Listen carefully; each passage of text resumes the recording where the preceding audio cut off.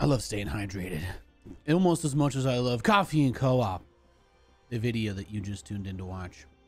Hi, I'm Nathan. We're at level 13. My quest to continue to have unusual intros for my videos continues on. That's right. I'm going to do that. Today, I'm actually just drinking my coffee straight up black. I've got a nice little cold brew, my little penguin mug. I haven't put anything in it today because I used my protein chocolate milk to have a bowl of cereal for breakfast.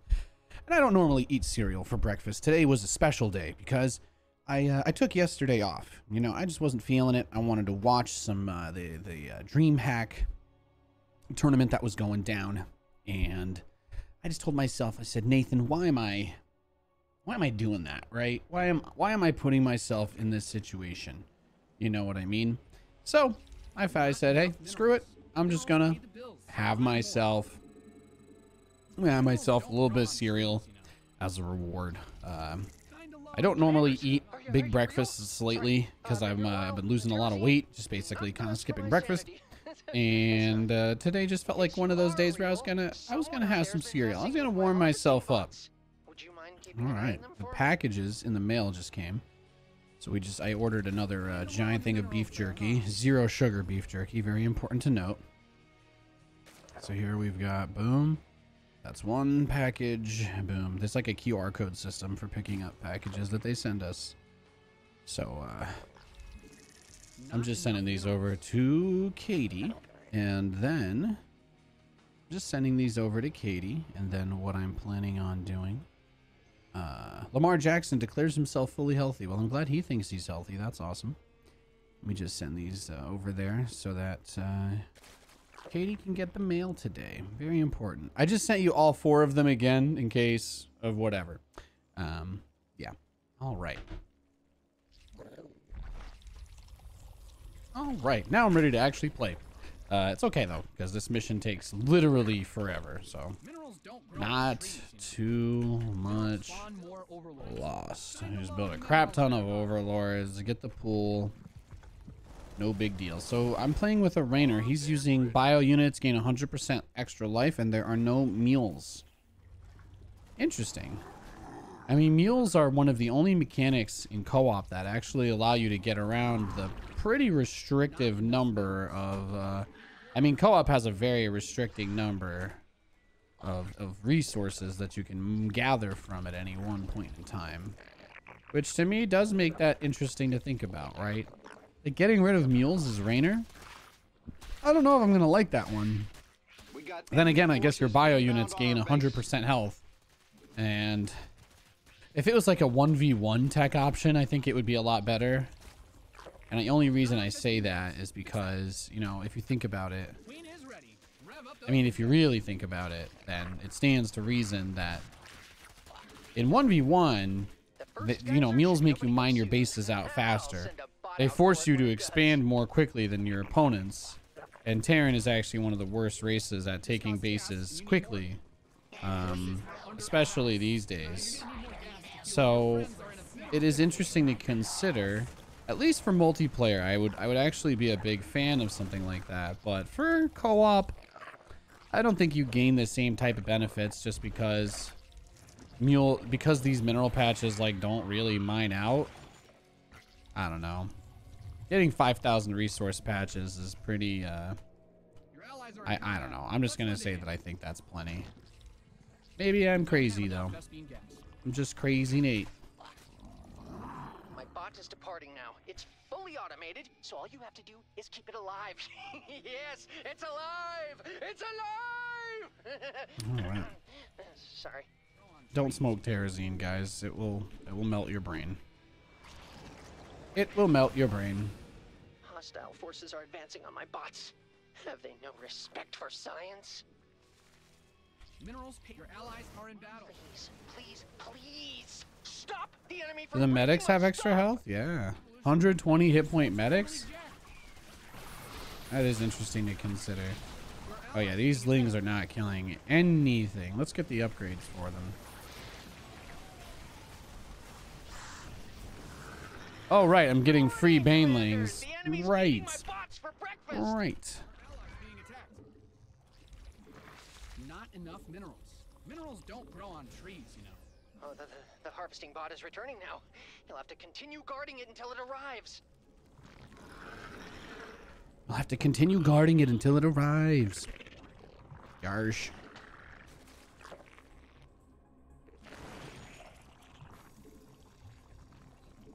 Not enough minerals.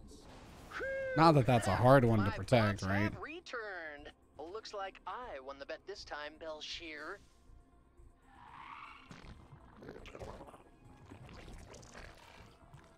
More geysers are going to be active soon, and don't ask how I know that. I just do. I just do. We get the upgrades, straight to Hive. That's how you play Zagara. You don't really spend any time on Lair. There's not any reason to. A new queen has been born. You get too much. There's too many reasons not to want to just stick on Lair tech with Zagara. Her upgrades are what make all of the units like cracked AF, so you need tech for that. I always like this mission in Wings of Liberty campaign just because you get the access to the Goliath from it, the Terrazine mission, and then Goliaths are just kind of like the best all-around units. Although that's why they put you against a decent number of Protoss opponents in the Wings campaigns, specifically so that you don't have to. You can't just A-move everything with Goliaths. You know what I mean? Excited. We got football season starting in a few weeks. Also, to clarify about the coffee I'm drinking today, it is the same as yesterday, just without any mixers in it. It's just, it's pretty much just a straight up medium roast. Colombian beans. It was roasted a little while ago now, so it's not as fresh as it could be. But I steeped it for 24 hours, and now I've just got it sitting in a sealed mason jar in my fridge. Bad guys closing in on your armor. Yeah, I'm just drinking it black today. Drinking it black today.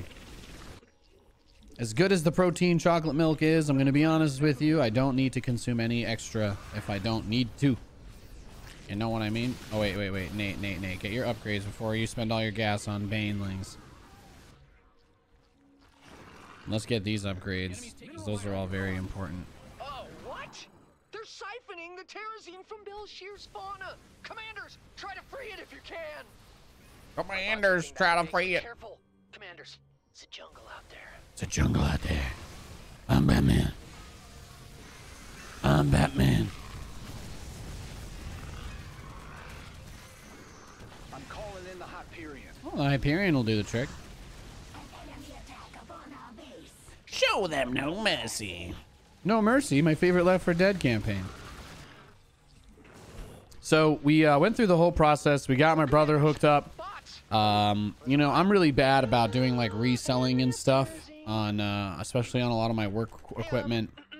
But we were able to repurpose some of the old parts from the last streaming PC, and I had enough leftover computer parts finally after doing so many builds, rebuilds over the years. My big brother, we finally got him set up with a dope gaming PC. He's got a 960 Super. It has a GTX 960 Super, so that's the weakest part. But it's got a Ryzen 2700X CPU. Got him 16 gigs of DDR4 3200. That's his first time actually ever using a gaming computer, so I'm like, you know, the graphics settings specifically won't be maybe as impressive as you might have originally hoped. But you know, when the 1080, you know, when the 20 or 30,000 series comes out, I'm probably going to give Katie my 2080 Ti, and then I know Katie has a 980 Ti in her machine right now, so I'll be able to send that over to Ant. And he's only got like a 1080p 60 hertz screen, right? So a 980 Ti at 1080 60 can do any game like maxed out, right? Maybe some of the more new stuff isn't going to be quite that simple, but feel like if you're watching this and you know what I'm talking about, you're thinking to yourself, yeah, no, that's definitely going to be more than he needs, considering that he hasn't developed like a taste for 120 FPS or anything yet. Although maybe at some point, if I ever do hook him up to that degree, I'm going to have to, you know, we're going to have to do some other step ups, but Minerals pay the bills. Mine more. I kind of grew up, since we grew up so poor, we're just very used to doing hand-me-down type stuff. So I'm just like, it's very normal for me to just be like, hey guys, I'm getting a new thing. Instead of selling this, can I just give it to you? Right? I was like, I don't know. Do you want it? You want to buy it off me for 20 bucks? because I know that they can't always get the nicest stuff. So I like being able to do that. My little brother's computer also has, I think he bought a 2060 for himself because I gave him the 960 originally when we did this build for my older brother. But yeah. I think my little brother's using the 6700K build that I had. The i7 6700K that I was using for a really long time. I've finally finished up with that. Some bad guys closing in on your army. Your allies Give me Carapace. Give me Carapace. Let's go. Run on home, little bots. Oh. It's a lot of immortals. Zerglings will do the trick though, right? Pass it down. Worth more to help out the fam. Yeah, exactly. Well, especially, I was kind of conflicted because I'm like, okay, well, if NVIDIA raises the prices like crazy high this generation again, then it'll probably be worth, I'll probably be able to sell my 2080 Ti for like $700, right? So I'm like, at that point, it would be worth it to sell it. And then if I wanted to give something, I don't know, I could just get them a weaker GPU or something like that. But since the 3070 is going to match it in performance, $500, I'm like, you know, I'm like, okay, well, at some point, I guess there's not really going to be too much reason to try to sell it because I do need this as a mission critical component for my job up until the exact moment that I have the 3090 right in hand. So I can't I can't try to sell it now and get ahead of the wave because then I can't work. I won't be able to do my job until the new graphics cards come out. So unfortunately, I can't try to sell it before the demand goes down because I just need it that much. Considering that my 2080 Ti is actually capped by my current streaming setup, like this is gonna sound crazy, but my current streaming setup right now is only limited by my graphics card. My current streaming setup is literally only limited by my graphics card. My 2080 Ti is the bottleneck for my system right now, which is wild to think about. Although, like, we can't do the 4K recordings because the GPU can't handle playing any games while also canvassing in 4K, right? And sometimes it works a little bit. So, I mean, even a 25% performance increase would probably solve that problem for me. You know what I mean? But the fact that these are, you know, the 3090 is going to be close to the realm of, like, you know, at least at worst, like what, 1.9 times as fast, almost double the speed possibly. Even if it only ended up being a 50% boost, it would still, you know, we were kind of towing the line barely with the system stability, but a 30, even a 30% boost, right? When they're touting up to possibly 100%, that's going to be massive. Especially with like NVENC and stuff, being able to offload more streaming things to the graphics card without it being overloaded is going to be nice, because the tensor cores are actually a really important part of the show. I was just having a lot of issues with the display driver crashing because of that, even though my graphics card, like, just so you guys know, I went from my GPU basically cooking itself with that old problem I had with the fan that we talked about in one of the earlier episodes. Now, when I would be playing like COD Warzone with no overclock, my GPU would be getting up to 87 Celsius. It would be, you know, and for touring, that's really heavily throttling itself, right? Touring and Pascal both like throttle really hard as they start to get hot, because that's just the way that their OC stuff works. But what ended up happening is that after I fixed the thing with the fan, I also realized that, remember how I said that my fans on my system weren't spinning up because my CPU has the Corsair liquid cooler and my CPU never gets hot enough for the system fans to get kicked up? Well, I set all of those to just run at like 70% all the time, because I already have loud fans in this room. I've got tinnitus from working stage events and all of that stuff, so it helps, honestly, having fans in the background. That actually helps me personally. So I don't really mind a little bit of extra noise coming out of the computer. My fans aren't really loud anyway. The Corsair ones are really nice. I picked up this case like a week or two ago, a couple weeks. No, it was when I did the rebuild, right? So like a month or two ago. But yeah, so I've been really excited about that because, you know, now that everything's been settled in, I've got most of my fans running at minimum 70%, including my graphics card fan when it's under load. Yesterday, my GPU was like, unless I was in a very intense area, and like COD Warzone is a game that really pushes your graphics card a lot because there's some, you know, you're parachuting out of the sky, you can see the whole map. Your FPS tanks. That's just a normal thing. Or if there's lots of players and whatnot around you, a lot of models and models of guns and character models and all that. But I was averaging actually around like 74 Celsius yesterday, a 13-degree drop. Also, my overclock was on, so I went from basically on my MSI Afterburner profile, I had like 100% power, no clock increase, no VRAM increase, 87 throttling, and now I'm at plus 110 on the core, so it's an EVGA Ultra XC 2080 Ti. So I'm actually getting my 2080 Ti up to over 2,000 megahertz at in the 70s, and it doesn't go above that, which is crazy with 120% power just by literally fixing my fans. Like that alone did it, just because it increased the airflow so much that it's able to dissipate it.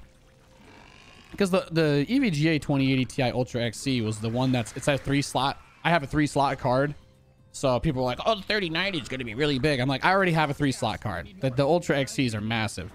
It barely fits in the case that I got, but I actually kept the old case. It's right there. You can see it. You can see it right there. It's in the background. The old case is right there. I've realized now that due to airflow issues and among other things, possibly wanting to get like a hybrid cooler on my 3090, it makes a lot of sense for me to keep that case because I may end up actually needing it in the foreseeable future, right? So there's your Nathanias tech rant for today's coffee and co-op, while we mind-numbingly just kind of breeze our way through this because our teammate does in fact appear to be competent. 44 months and I'm dipping into Vegas tomorrow for a quick 36-hour shoot. We'll send a high five your way when I land Vegas my for dude. A quick shoot tomorrow. Pog and Champ. All right, well, if you hit up New York, put $5 on one for me, all right? If you win the $20 million jackpot, all I ask for is a small loan of $1 million. Yeah, let's use the banelings on buildings. This Zagara meme, once you get splitterlings with this would probably be the most fun thing to do. This is just cracked beyond belief.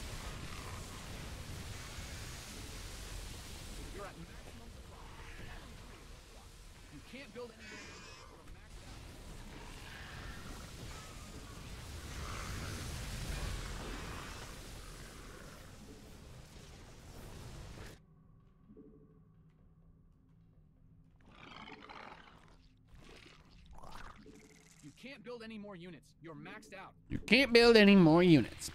This costs gas, and you need more. Okay, that's fine. Not enough Vespine gas. Fix that.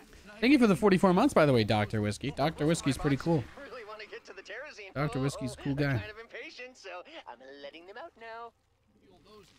You don't have enough Vespine gas. So, Dr. Whiskey, what I'm hearing is that I have a 36-hour window to propose and ask you to be there to take the photos, right? And Katie has this open in the background. She's like, what the?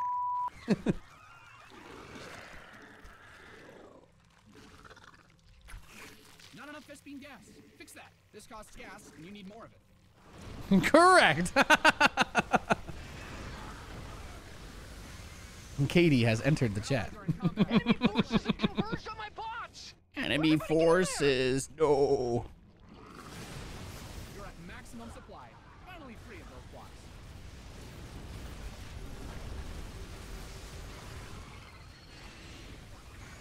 And I will even pay you. That's right. Not everybody are heroes, but people who pay freelancers that that live off of their commission work or whatever. Sorry. What's that cool one? What's that show? Damn it.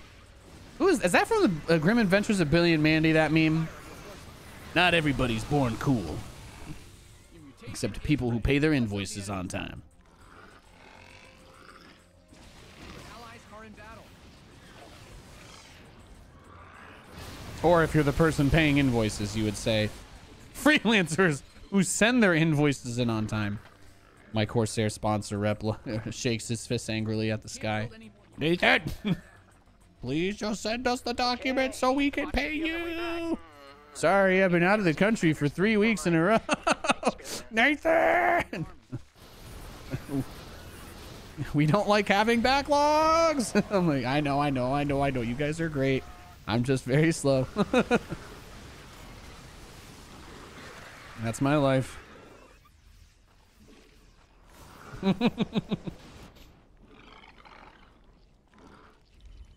allies are in combat. Let's lend a You hand. best get ready. Enemies headed for our base. Dude, these AI force fields are not bad, but I mean, some of them were a little egregious, don't you think? They're slow at invoicing, or they're slow at paying. Yeah, it's sometimes it be like that though. Sometimes it be like that. Oh my God, those Reavers blew me up. But that doesn't matter, no. I can't run out of. You just can't run out of units at this rate. Slow and steady wins the race. Mods can't ban me at this pace. Minerals pay the bills. You just get so many Zerglings. It's disgusting. It's disgusting. Guten Gaben, ja. Don't grow on trees, you know. It's beautiful. Not enough minerals. And then you get this with Splitterlings. We're going to have Splitterlings after this, right? I'm like 99% sure we have Splitterlings. Great job, yo. I'm gonna ask him to see. Do you like that prestige? Are you happy with that? This costs gas, and you need more of it. Man, dropping mules feels too good, though. I don't know. It's okay. That's what I would say. Okay. Thanks for the honesty. It's okay. That's how I felt. I'm like, that looks like it would be okay. It doesn't look like it would be great because, you know what I mean? It's like, if you can increase your income by 300%, then you can theoretically increase your production by 300%. But the prestige only increases the health of your bio by 100%. So it stands to reason that if you have the ability to get enough mules, which would be, I would wager the equivalent of maybe 3 or 4 extra orbitals, that alone would give you the income difference to overcome the lost hit points of not having that prestige. Am I crazy? You know?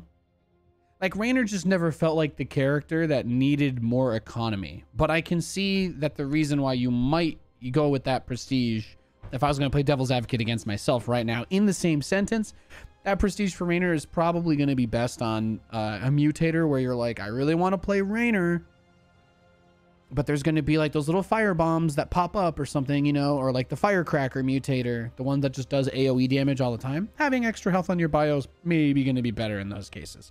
Because then instead of all your Marines popping to like 3 fireworks, you know, you'll lose maybe half their health. So I can see longevity-wise that would be better. Or on a map where you can't do it as well, like Dead of Night might even be a good one if you're like fire bats.